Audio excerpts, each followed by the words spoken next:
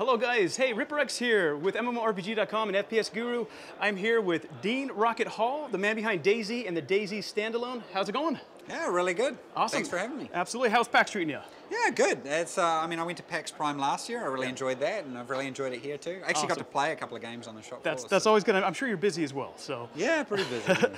So let's talk about the DayZ Standalone. I know a lot of people are interested in what you guys, what you have to say, and I guess to begin with, what in the next couple months, what are we going to see from the Standalone? Well, I'm actually going to be away because I'm climbing Everest for 2 months.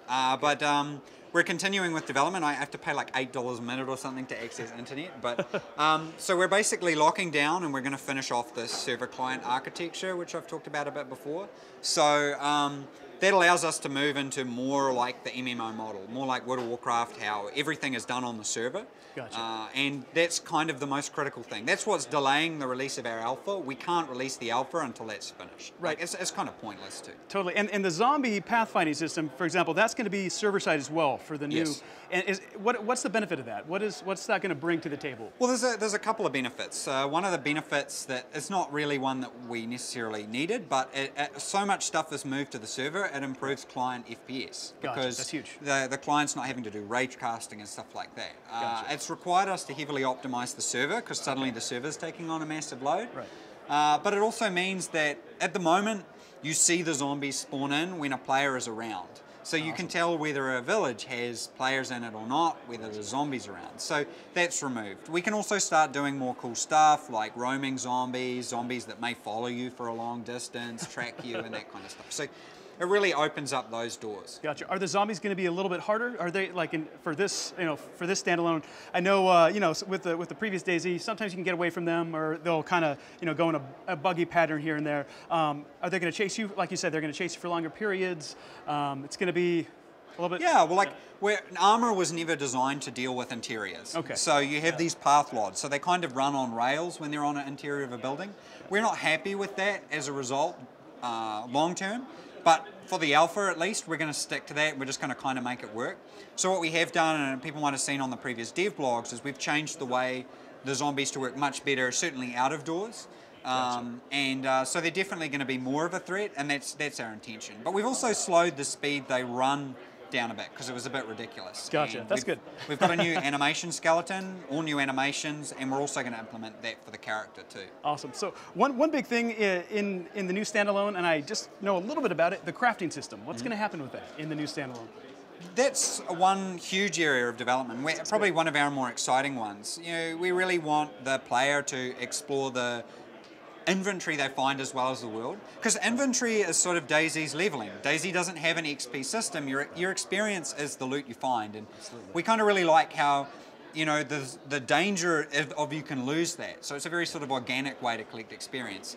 So part of that is interacting with the loot you find to find out what you can craft and what you can't. And so I'll show you a bit later, like the basic rudimentary what we're coming up with in terms of dragging loot onto other loot to see if you can craft it and disinfect items, or like screwing gas canisters onto a gas cooker and then putting water on it and boiling it and that kind of stuff. That's awesome. It's going to give players the ability to basically salvage anything and experiment with a lot of stuff. Yeah. So we kind of want to bring the inventory to life for a bit more. So an example is you might find a hammer. Well, you can use that hammer as a melee weapon, or you can use that hammer to break something open and stuff like that. So we really want to add that kind of depth to it. Gotcha. A lot of the stuff we added doesn't necessarily have a purpose now, but the idea is over the 12 months after we release the alpha, we can slowly enrich in the world a bit. Gotcha. And let's talk about, I guess, the inventory system as well. I know it's a lot more detailed. It's an overhaul from the previous DayZ. Do you have any input on that? Yeah, so we took a massive risk in August, September, and December was a pretty grim month for us because we really had nothing to show for it, and we felt like we're quite far behind. But when January came, it really started to pay dividends. And while we haven't done an art pass on the inventory system yet, we're really happy with how it's performing in multiplayer and that. So it's a drag and drop style inventory. It's quite heavily inspired by the original XCOM in terms of how you can figure out where stuff slots in. Very cool. And it's container based. So, a t-shirt won't have any slots to put items, but a hoodie will have pockets, and and the genes, and when you put that item on the ground, it will retain its items and all that kind of stuff. Very cool. A lot more detailed. Yeah, we've also got the hotkey bar, which we're experimenting with. A lot of inspiration taken from Minecraft and a little bit from the idea in World of Warcraft where you can customize how you want stuff, because we're very conscious of the fact that everybody plays DayZ in a different way, and sure, once you've figured out the Arma 2 inventory system, it was kind of okay, but we sort of want, the players feel way more connected with their avatar, and that's what our inventory system's about. Very cool. And engine-wise, this isn't Arma 2, it's not Arma 3, it's a customized engine, right? Just for DayZ? Yeah, and I guess that's been the hardest message to try and get across to people is, and this is why originally in last December, we were planning on releasing the mod, put in with its own EXE and just kind of released. But we realized we had the opportunity, and because the sales had been so strong with Arma 2, that we could actually take time and kind of do the game that we'd always wanted to make. So that's meant that we've had to go back and kind of look at things from scratch. Yeah. So, very cool. It's a whole new, we've cut complete sections of it out. So the inventory system, basically we just sort of commented out the whole inventory system from Arma and just kind of redid it from the ground up. And that has allowed us now to move towards attachment system, crafting system, and that kind of stuff. A lot more detail. Yeah. Very cool. Can we expect an open beta or a possible release, or is there, obviously it's coming, but is there any specific dates that you're planning, or is it kind of, you're just kind of going day by day? Well, we're not going to do anything before June. Okay. So we're going to review the situation in June. We're kind of going into almost sort of a lockdown for the next 2 months, where our programmers are just going to purely focus on what they're doing. So we have our lead programmer, Andres Spaniel. He's one of the founders of the company. He's working on the server client architecture. He's just dedicated to that. We're also working on the character controls, completely redoing that. Obviously continuing with the inventory and crafting system, radios, all sorts of stuff like that. Radios. That is awesome. Actually, that's done. It's just not committed. It's just not committed in yet. And very cool. One thing I loved about the original DayZ is the in-game voice chat. You know, there's some very creative people that have done some interesting stuff. Yeah, with that's right. that. Peter Griffin running around, and I think in a vehicle I saw. Absolutely, yeah, very, very cool. Well, thank you so much for taking the time to talk to us. Always appreciate it. And we do have a little bit of gameplay footage that Dean's going to show us. So we're going to maybe cut it and move the camera this way. Again, thank you so much, Dean. Appreciate it. All the best with the release. Cheers. Thanks, man. Cheers. This stuff here won't exist. So the idea in the standalone is that you will actually drag items off your avatar. So if I want to take the helmet off, I will click and drag and take it off. But for the moment, we haven't got the hit detection working, so we've just created a temporary little thing there. So I can drag some of these items off here like that. And I can open up the container and see what's in them. So you can see there's no container on the motorbike helmet, but the blue jeans have 6 slots there. So I'll put this back on my dude, and I'll put a helmet back on my dude, and I'll have a look. So I've got 3 items in here. It might be a little bit hard to see because my screen's really low. But so there's a gas cooker top, there's a disinfectant spray, and some beans here. So if I want to craft it, if I can hold it over items and I can see what I can craft and what I can't. So you can see that goes red, which means I can't do anything. That goes orange, which means I can. So if I hold it over it, I can disinfect the item. And so it's telling me there that at the moment I've just got a temporary message, so I can spray on that. So with the beans, and I can eat them and stuff like that. So like the context menus. yeah. So obviously the possibilities are pretty huge there with us for what we want to do. As well, one thing we're quite proud of is that the container system works in multiplayer when it's on the ground as well, and that. So it's a lot better in terms of dealing with stuff. So you can actually come back over to something and check it out, and you can see all the items are there on the ground when you put it back on you. So the idea is to really make the player, I should probably turn that brightness, I think it's up, really make the player feel connected with their character, and that's why this avatar is really important. As well, we've got the context menu, which you can sorry, not the context menu, the quick bar menu. So you can put stuff on. I'll just actually quickly hack myself in, and I'll probably get crap on the internet for this. Everyone's like, you're hacking your own game. Like, yeah, well, I don't have the internet, so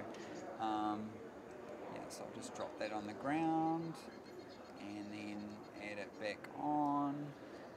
So I have, so you can see here now this context menu here, so I can select my weapon and go around. Now one other thing we're doing is, that won't be there as well, we're completely removing the AI, the UI, but one thing we're doing is we've taken a lot of feedback from Arma 3. We actually grabbed a couple of the guys who were working on the control system for that and said, what would you do if you could do anything? So right now they're working on how to implement and change the controls so it's much more fluid. Yeah, but we're experimenting with a couple of ways. One way we might have it that your weapon always stays down and that you have to hold a key for it to stay up. And the other way we might just leave it like this, where you actually run around. So. You know, Oh, see here, this is the example here of, see how I have to hold down the space key to lift the weapon up and aim? And we're hoping to do that to try and remove this shoot on sight mentality. So we're experimenting with a couple of ways to do it. We're not sure whether we're going to go with this way or whether we'll go with the Arma 3 style way, but it's quite cool because then you just, you're running along and then you're running along and oh, yep, I'm aiming. So people know then that I'm pointing my weapon at them. Right. Because I know from being a soldier myself, it's really tiring to run around with your weapon always pointed at people. If I go into... Is there going to be third person as well as first person? I know some servers on the DayZ, would only have first person, and some would give the option of first and third. Yeah, so we like a lot of people are purists and say we just want first person. One thing we're doing is, those in the game industry will know that often you have a separate skeleton for where your weapon is in first person from third person. Arma doesn't have that. So that's why sometimes our first person view looks a bit terrible where the weapon's placed.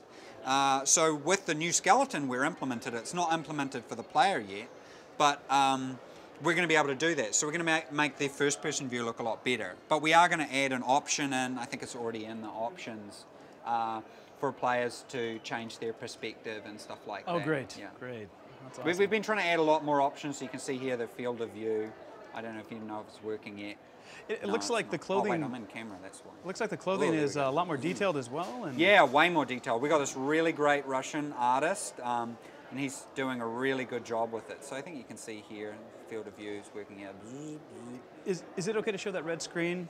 Yeah, Okay. it's fine. So that's our, if everybody's curious about it, it gives us all this debug kind of information. It kind of shows how awesome the engine is. So Cool. as we're debugging stuff, yeah. Of course. We try to be really open with our development. That's great. But you can see the sky's looking way better. And That's good. all the interiors being like open is really cool, and being able to vault up stuff. How are the day and night cycles? I mean, does it still get really dark at night? And Yeah, depending on... our night actually looks terrible. It's the worst thing at the moment in the game because we've played with the shaders for the day. Whoops, I keep opening that door. So you can see even the movement indoors is way better now. Absolutely. And more buildings are going to be enterable as well? Or all of them are going to be enterable? Nearly all of them are going to be enterable. Okay. Oh, that's great. Yeah, so we've got a lot of new areas we've added. My dude's really tired.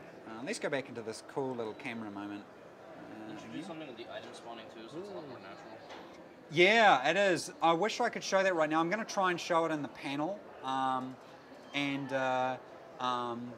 to show it in the panel because now like items can just kind of spawn anywhere, like even in car wrecks and stuff like that. So that's great. It's going to be pretty cool. But wow.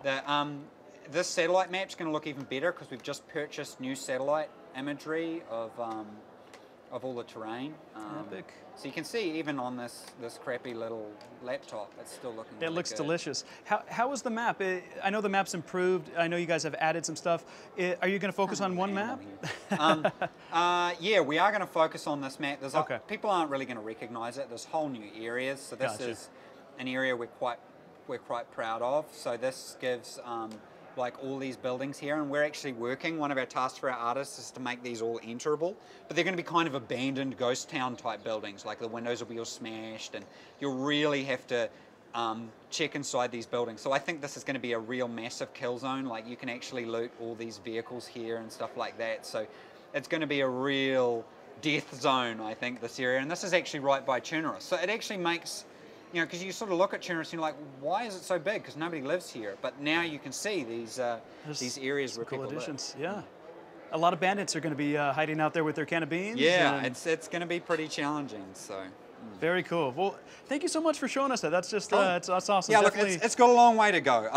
But we're getting very close to that alpha, and we're spending a lot of time to make it, it feel a lot better and yeah. I will tell you, if anything, it's better to delay a game and make it better than release it too soon. Yeah.